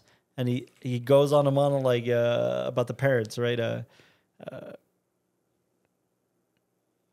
the parrots? Yeah. She says like he gives the whole bio of her that she told him last night. Oh, yeah. You know, like your parents are this. You're but he didn't remember the major. She starts speaking French. And he's like, French. Where? Bad Times at the El Royale. No, How to Be Single. Oh yeah. A shitty rom-com. Sorry. I like her. I think she's a really good actress. She's pretty good. She gets a bad rap because of 50 Shades of Grey. This was her first Speaking role. speaking role as an adult because the only other credit she has is back in '99. When she's a kid, yeah, for her dad, I'm sure. Crazy in Alabama. Anyways, big gripe. And it's not, again, something saves it for me. I could have done without the middle moment of him seeing Erica at the dinner. Yeah. I kind of want to forget about her until I'm reminded through the Facebook request. No, you know what I think? No, I would really I like think- to be. I'd think really it like to works forget. because- Well, I think it that works would've because probably like worked. they just got in the restroom with these girls, Uh-huh. and he sees her and is officially like still thinking. He about cares more about that than he cares about the girls. Because Yeah. I think if you leave it there, or if you leave it at Was this that point, not clarity, no? no, like when he already gets like, oh man, we already have like 10,000 people on our website at this very low level. In a way, they What, it both feel humbles like him? they both feel like they've made it. You know, right. Like, dude, we're on like 10 of the We biggest have groupies. Yeah, we're on like 10 of the biggest prestigious like universities in the country. Like we're badasses and all this kind of stuff, you know. Yeah. And at that point, like they start getting recognized. Yeah. People are like, oh, dude, great job on Facebook. So this is just a way of humbling him. It's so important. It's so important to have a knock where then afterwards it almost like, instead of it just being like, okay, we're gonna keep continuing the project and see where it goes. No, okay, guys, we need to expand. We need to get out of here. Yeah, you that's know? good. That's I a agree with catalyst to him. It's We need to that expand. frantic kind of you know. The only thing that saves it for me, which is just taking it a step further, the music. Dun, dun, dun. That piece of music is only played 3 times in the film. The first time it's played is when she breaks up with him. The second time it's played is We Need to Expand. The third time it's played is towards the end when he's on the phone with Sean. That motif represents Zuckerberg's loneliness. Bless you. Bless you. Bless you. That motif represents Zuckerberg's loneliness. Dun, dun, dun. That one? Genius. That's what saves it for me. Is like the next moment of loneliness that's going to drive him forward, right? So the music is like, okay, all right, cool. But I also could have done without. But it is great. I mean, don't get me wrong. It serves the story extremely well. It serves a very strong beat. But I guess I just wanted to forget about her until I realized, I think you would have felt like, it would have been, the ending would have been punchier. Yeah, that's what I was thinking I too. think you're seeing the potential for it being punchier without That that La La scene. Land But type then of- if you get rid of that moment, again, you're getting rid of that catalyst catapult, you know? to open. Yeah. But Fair, yeah, man. completely fair. But Now, again, a big talking point. I want to get your take on Austin. It won for editing. Why did it win for editing? What is it about this film and the way that it was edited that you can see that it deserved that, for people who maybe don't see what editing really does to a film? See, nowadays, these young Thundercats, Thundercats. I got to see him in concert. they have a short span. Did I tell you about an Uber passenger I had recently? I picked up from Lowbrow, right? Yeah. And I was like, you try to make conversation with these people, and it's like, who was there tonight? He's like, local bands. Yeah, you told me about And it. then I was like, oh, cool. And I was like, I had a buddy who just saw Thundercats recently at Lowbrow, and he was like, okay. I was like, all right. All right. Thanks, buddy. Yeah, I was like, all right. So just And because you that's brought up when Thundercats. you ran to Carlos and you're like, I got our next film idea. It's about betrayal. I kind of touched on it a bit at the beginning. It's one thing people, the common misconception, and I was at fault with this back when Dunkirk won over Baby Driver, is when people think editing, they want the flash, like not the comic book character, but like they want the quick cuts, they want the match cuts, they want the fancy schmancy stuff that you see, right? Like we talk about it all the time with like social media, right? Yeah. Like people do these like commercials for local restaurants, and you're like, what the fuck was that? Oh yeah, where they, it's all glitz and glamour, but Yeah. it doesn't tell anybody anything. Yeah, so that's what the common misconception with editing is. But with this one, the pacing of the film, the ability to pace it with the 3-4 different storylines going on and you not getting lost, I think is the reason that it won. The ability to tell all that. Because and this- without losing any anybody. emotion, without losing any emotion, This without very missing the easily beats. could have been chronological, right? Oh, yeah, big time. Yeah. And I think it would have hurt the film if it was. Yeah. Yeah. I feel I didn't realize how much this was informing my directing until I rewatched it, because I do remember talking to Austin and talking to the Lau when we shot my last film. That was like, hey, this is a The first 10 key minutes, yeah. reference. The first 10 minutes of this film is a masterclass on how to shoot two people in one room talking about something important. More informatively, like for my film, what I needed was two people fighting about something, the tit for tat thing, and the battle of wits, and this thing is not like, it shows you it's a masterclass of editing because of the shot selection and where you put them. But I didn't realize, I didn't even tell you, like I told you for coverage sake, like, oh, it's not using coverage, it's using something way more special than that for what should have been an over-the-shoulder conversation in most of this conversation, right? Where we stay on a wide and see both of their perspectives, and then we cut back and I showed it to them like, hey, we need, like, this is what I want. This is the feel I want when we're going back and forth. But I didn't realize that when she says, when the final club is mentioned for the first time in the conversation, instead of going back to their kind of OTSs. Well, they're not OTSs. They're just angled shots. They're not straight on. Now we're straight on for this important question. Oh yeah. We're dead on. And we have that in the last we film have did that. because of that moment. Yeah, Well, I don't remember explicitly like I do.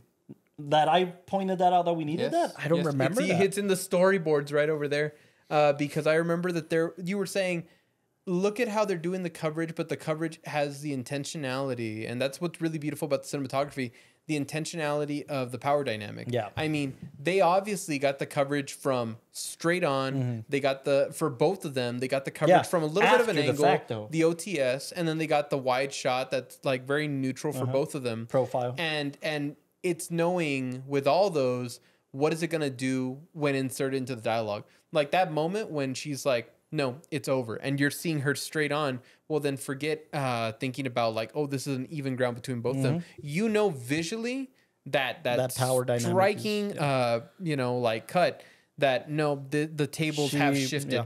You are no longer in power. I am no longer interested in what you're having to say. Yeah. This relationship's over. That's it. And that's very much why we had it in the script or the storyboards, because in the film, the relationship is just like, this could just be a little passing fight until it isn't, until there's like, I know you're lying. And then that's when we did that straight one word. Straight up dead on shot with her. Yeah. No, but I remember that being a big influence. So yeah, no. Maybe because I didn't I haven't thought about it since, right? I haven't thought about it in 4 months or whatever. But yeah, man, this film, when it comes to intentionality, which is everything. Yeah. I'm just still sitting with it. There's so much there. One thing I was going to say towards like the cutting, what I really like is that it shows you how fast this wildfire was spreading. And I mean, when we all think about like, when we think about media and how fast we went from being like, I mean, and this whole, like all of us saying like, oh yeah, one day I just kind of jumped on Facebook, but then it became like, oh man, then everybody did. And oh man, you needed to be on it and posting and reacting and then refreshing. I remember like when I started college, like I was behind for sure. Like, but I remember being like, what do you mean you don't have Snapchat and Instagram and all this kind of stuff, and then getting on that, and then now that's like fueled everything else. And Oh, you don't have any of that on your flip phone? No. I couldn't get it on my flip phone. I had a flip phone. He did actually have a flip phone. I don't think we ever told that story. We met him. No, small side note. No, when I like was beating these guys, because it was like, I've oh, heard you the want story. do you want to meet? Yeah, you want to meet Tower? Then it was just like they said, oh, so the way we communicate is we use Facebook Messenger, and I was like, I think that's gonna be a problem, guys. And they're like, what do you mean? I'm like, I can't get Check this Facebook. out. Yeah, and then it was like, I can't get it. And then I think Eric like pulled it like, is that a prop? Like, what the hell is that? Like, What are those? Yeah, that a flip phone? Yeah, and then I showed them, and they're like, "Holy shit, no, it's just a real flip phone." Yeah. But, yeah. And it wasn't like, by the way, like you couldn't afford it. You just wanted to stay away from the fastness of. Oh yeah, A because smartphone, I guess. Yeah, it was too spicy. No, but the film did this wonderful job of portraying the speed at which information flows. You know, the especially that first moment when we see like, oh, he's typing up something, and then the party's going on in the background. He continues typing. Oh, working on this part of the code, and then it expands quickly, and it's like, oh, we got our first user. Oh, we got our first 100 users, our first 2,000 users. And It's it just like kept, writing code, right? It's Yeah. like the Get the pace fuck of out of here with writing these metaphors, code. bro. You're No, blowing that's my what mind the right now, film bro. is. The film's nothing but that. And And I mean, writing you could- code, how many of you were lost when they were talking in all that language?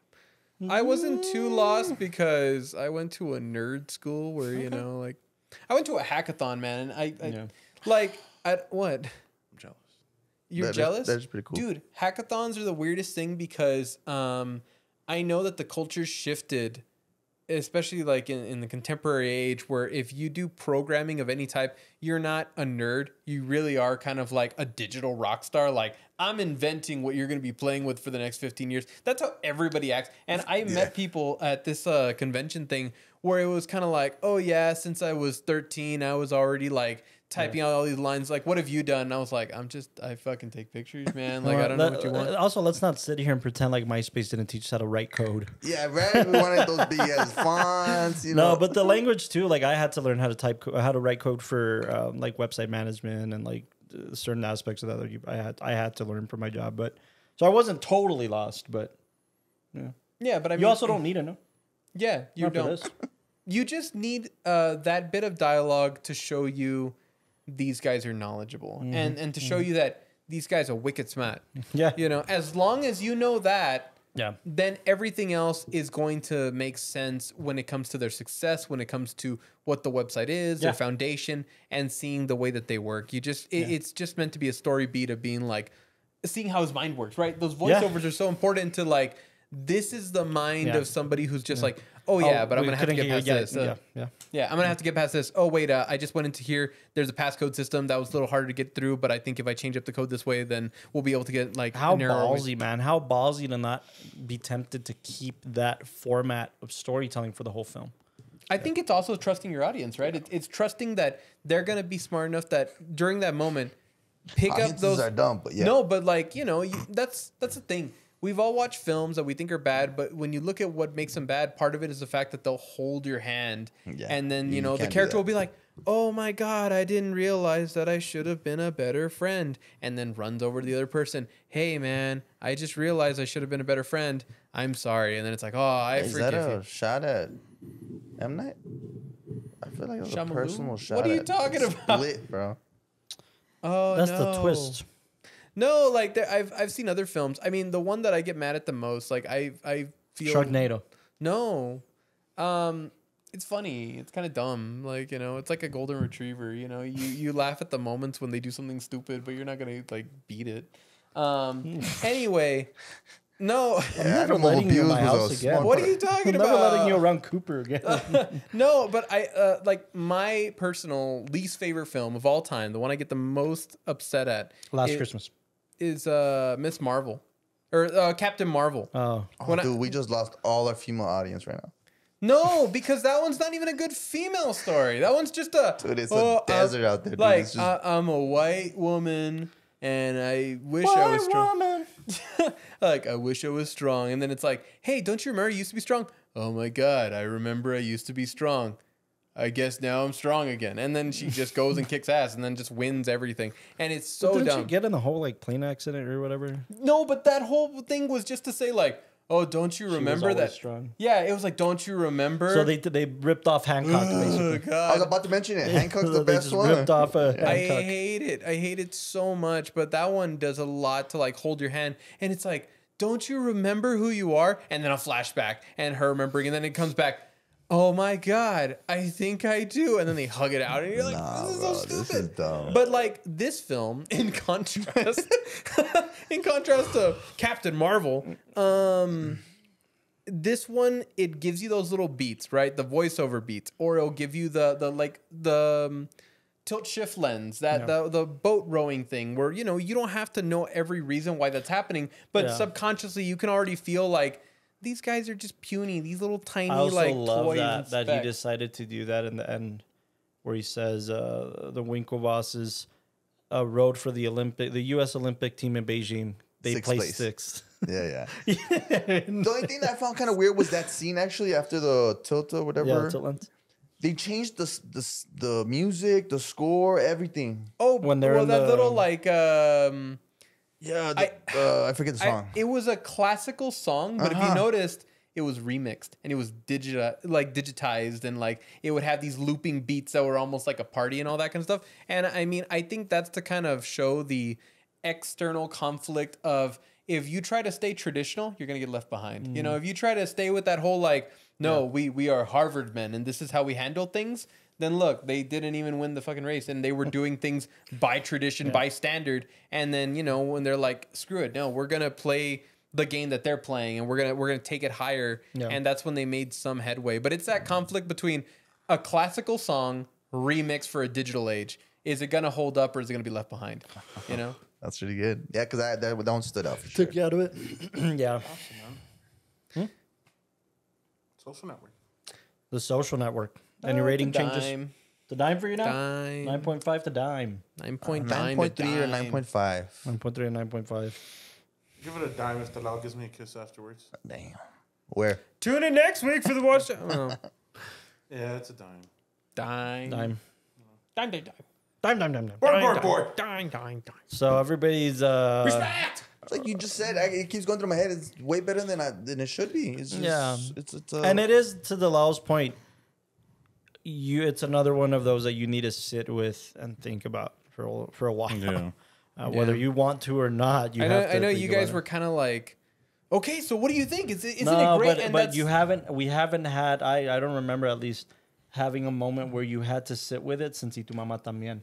Yeah. Where you Oh were yeah, that was processing. definitely one. Yeah. Like I feel like you haven't had maybe all that jazz for a little bit, but No, but even that one, I was like, wow, that one's big. But I already knew what I wanted to talk about. But like with Y This Tu one was Mamá just like- También and this one, I was like, I just need to sit back for a second. There's so much here. That's great. And to the point where the Lao went to go wash the dishes and was like, I just need to sit with this for a minute, man. Let me think Don't about talk to what me. I'm gonna say. Yeah. Yeah, no, because it was like, oh, you hated it, oh, this, and I was like, no, like I genuinely need like a space to breathe, because even like when you guys were making like jokes and all that kind of stuff, like during the Oh, film, I could tell, dude, you were locked in. I was like, Oh, you're wired in? You're I wired in? was He was wired wired in, in, yeah. I'm sorry that I forgot my product. My Prado's at the cleaners. And my Yeah. fuck you flip flops. I love that line. That scene, bro. You guys want to know what David Fincher's favorite line of the whole film is? Is it the math one? That is the math one. Which Oh, one? I'm sorry, I stole your thunder. Which one though? The one where he's Where he's like, okay, so the 18,000 that you initially invested, and this is The original. the original 1,000. Oh, let me check your math on that. Yep, got the same thing. I love that. That's great. Well, Yeah. Social network. So next week Social Network's terrific picture. Next week, we actually have a little different release schedule next week. Yep, we're you- releasing 2 episodes. what more than one? More than one episode of more than one podcast. Man, are we gonna talk about 2 films? No, it's actually a 3. You guys are fucking bad at this. Next week, today's Monday. The Wait, time where we today's release still this. Monday? See, that's what we're bad at right there. What Today's are Monday. What are the MacGuffin questions that I need to be asking? I'm not going to tell you. So today's Monday. At the time of the release of this episode, We're releasing this? It's Monday. Okay. Next Monday, we will be releasing our conversation with Doug Jones. Doug Jones, you'll know him for his performances in The Shape of Water and Hellboy, Pan's Labyrinth, Star Trek Discovery. I mean, like Bench warmers. What We Do in the Shadows. Jim What We Do in the Carrey Shadows. and Living Color. Yeah, and Living Color. I mean, everything. He's amazing. Legendary actor. He's amazing. He's Amazing amazing. conversation, An too. amazing conversation. Amazing He human being. stuck around and humored us for like 2 hours. Awesome chat with him. And you'll see some promos leading up to it. So stay tuned for that. We're going to release just some cool little cutaways from the episode. And we got to talk about my favorite film of his, which is also my favorite film of Guillermo del Toro, who's a very close collaborator to him, a hero to us, The Shape of Water. So we all decided, we got Doug Jones, we got some insight on The Shape of Water. Let's have a whole conversation about this because it did win Best Picture. Absolutely. At It'll the be Oscars. our last previous Oscar winner. It'll be our last previous Oscar winners. Before we tackle The actual 2024 Oscar race. Where we release our traditional 4-hour episode or 3 whatever, hour, yeah. 3-hour episode to talk about all of the Best Picture contenders And this after year. that, we are going to have a Oscars watch night. Oscars live watch along. One of our favorite traditions here at the WatchTower Film Podcast. It was a lot of fun last year. Yeah, it was. a lot of fun, but we're gonna stay during the commercials and talk because that's when we have we time. need to do. Yeah. No, we just it was our first time testing it out, but I Yeah. know that we're like, oh, it's commercials. Let's go get up, and it's like, no, that's when people should be watching. I also like, had someone tell me, or a few people actually tell me recently that, because they asked, "Are you guys doing the Oscars?" And yeah, I had a few people say like, "Hey, dude, like I was like live with you guys and I was commenting, and you guys never looked at my comments and stuff like that." So we need to put like a screen here or something where we can see the with comments. oh, we can do the Yeah, so they were like, I was trying to interact and nobody responded to my questions, and so I was like, shit, dude, I'm sorry. Like we will. Like That was we'll- actually me, but so we'll make a point of it for this sure. is But this is our round 2 at Oscars watch party, but we have a lot of fun doing it. Yeah. And it's going to be a lot of fun doing the recap video because if you saw last year's, we'll be talking about all the Best Picture Award nominees, giving you breakdowns, our own personal takes. Yeah. and having to do it in like 20 minutes a piece. By the Yeah, way. so like kind of for a challenge all too. the people that are out there that don't, they feel like, oh man, I haven't caught up on the Oscars. It'll be a nice little package to be like, this is every film. And if one of them excites you, definitely go and see it. And sure. If you just need a kind of a rundown on like what am I gonna expect before the Oscars? Before it's like, oh, I don't know what any of these films are And about. if you don't want to watch the full 3-hour thing, we'll have the individuals. Oh yeah, the individuals. So yeah, if you don't want to have to sit down for the entire episode, you can check out the individuals. I thought we did a really nice recap. Yeah, absolutely. Like I love that episode. And like I said, was also one of my like favorites. let us know if you like this kind of bridge, where we pick our kind of favorite best Oscar contenders for each category of our liking, and then bridge it into the actual Oscars. So we try to pump it up as much as we can. We value the Oscars, and we know how important they are. We know how important they are to us and to cinema as a whole. So let us know if you like that, and stay tuned for all these great episodes. Doug Jones, Shape of Water, Oscars. quick question, real quick. Yeah. Did Mark Zuckerberg have a cameo? No. There's no way, huh? Because He didn't like it. He didn't want to do He it. didn't want it. I thought I saw something on the No. just rumors. He, however, the only time he even really acknowledged the film publicly on a lighter note is he went on SNL when Jesse Eisenberg was hosting, Oh, and he was like in the audience, and like, but it was part of the bit. yeah, but he was still He addressed it. He kind of said like, "Well, that was interesting, I guess." Like, it was part of the still. bit. So yeah, you could see that on SNL. I like it. But yeah, let us know what you guys think of this episode. Yes. Let us know what you think about your thoughts on The Social Network. Is it the masterpiece we all regard it to be? And let us know what other films you guys want us to cover. We're coming up on a couple of free pick months. So like, though I think Austin and I already picked all of our picks, doesn't mean they can't change. So let us know what you guys want us to cover. We still got a lot of open Pros. slots, Castro. Yeah. I'm thinking comedy, dude. I'm going all comedy. Yeah, but we'll keep announcing all the months as they come, what we're covering that month, stuff like that. So thank you guys. Yeah, thank you guys for tuning in to the WatchTower Film Podcast, and good night. Love Good you night, guys. everybody. Facebook, man. Facebook. Ooh, Facebook.